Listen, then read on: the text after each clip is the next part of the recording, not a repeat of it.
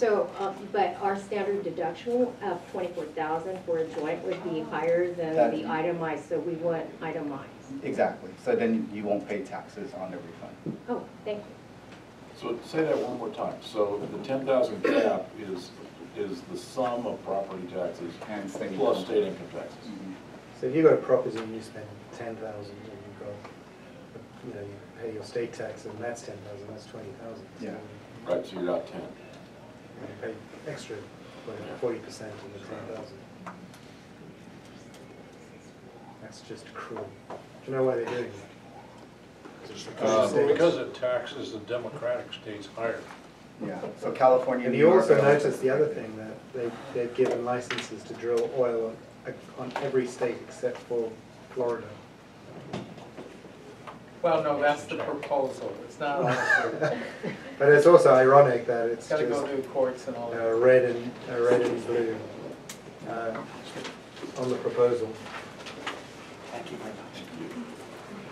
So one more question about multiple businesses. So you have the example of separate businesses. And I think you mentioned that there might be some guidance there about what happens if you have multiple activities within one business. Do you have any sense for, I mean, do you treat the multiple activities as if they were multiple businesses or what?